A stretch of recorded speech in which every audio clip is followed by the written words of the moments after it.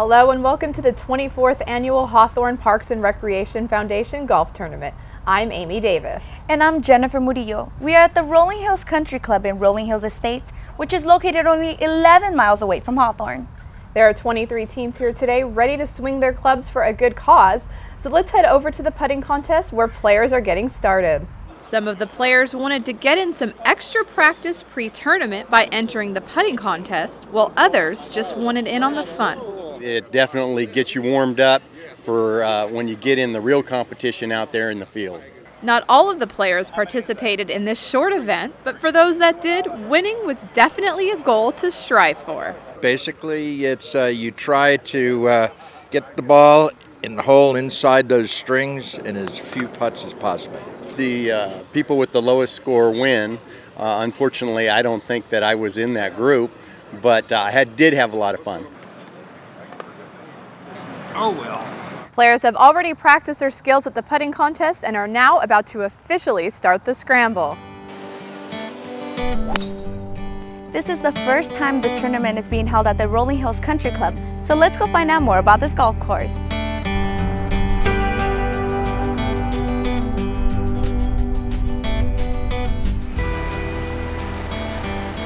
We try to pick a golf course, one that is a private golf course. That way, those that participate can go on to a course that they never have an opportunity to play on. Only a short drive from Hawthorne, this course provides a premier setting for this tournament. We have a waterfall, I have a couple lakes, lots of wildlife, lots of horses, roaming around outside on the outskirts of the course to look at, and you have some views of the city of Los Angeles. The course was established in 1965 as a 9-hole par 3 golf course, and by 1972, it had expanded to what it is today. Nice, quiet, serene. Who can have any problem with this view up here? The 6,200-yard course and numerous trees provides a challenge to many golfers. It's a beautiful country club as well. They think, oh, I'll be able to do a good job out there, but when they get here, it's very narrow, it's very challenging, many trees, over 1,800 trees on the golf course.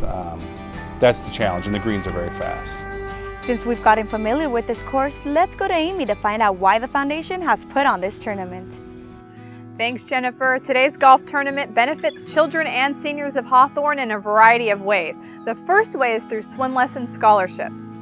The proceeds this year will be going to swim lessons for underprivileged children.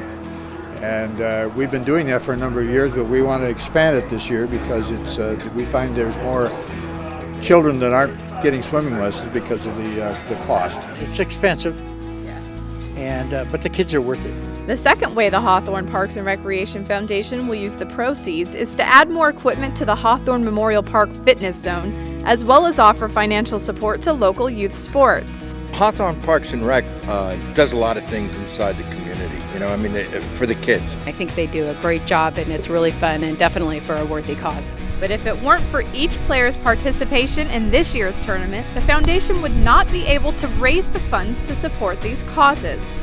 We're playing for the Parks and Recreation Foundation to help support them in raising money and all of the charitable endeavors that they participate in. Golden State's obviously happy to be able to contribute and come out and participate in a worthy event. This year, with the money that was raised from the tournament, they estimate that they will be able to give swim scholarships to 150 kids. Teams are more than halfway through the tournament, so let's check and see how they're doing.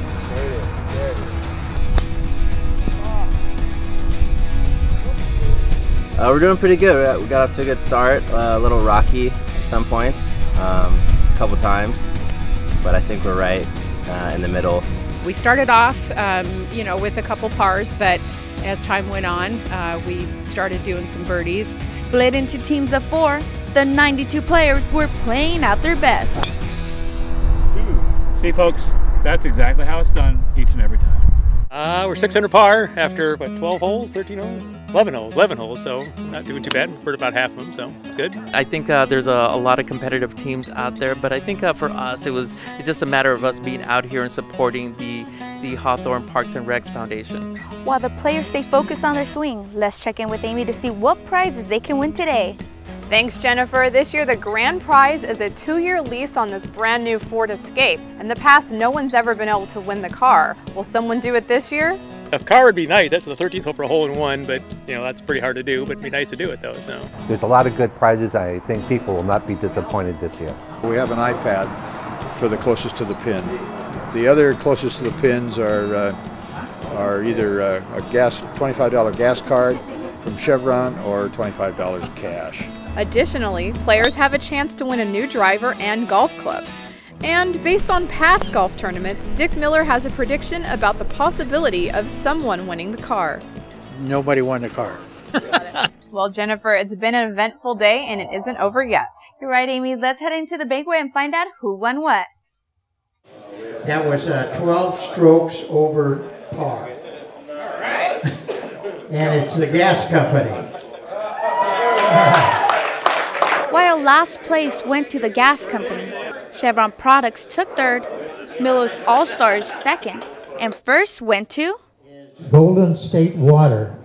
As the teams gladly accepted their awards, Mark Hardison, Assistant Director of Recreation and Community Services, expressed his gratitude over the support the city and community receives from the foundation. We're really pleased that we have a lot of sponsors that are with us year after year. You know, some years they may not contribute the amount that they have in the past, but they're always willing to give something. After acknowledging the sponsors, they also thanked those who participated in this year's tournament.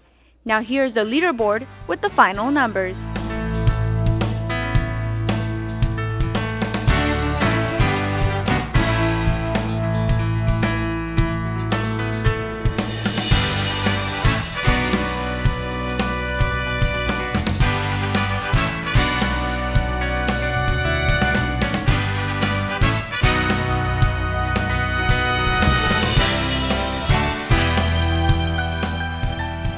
Congratulations to all the winners of the 24th Annual Parks and Recreation Foundation Golf Tournament.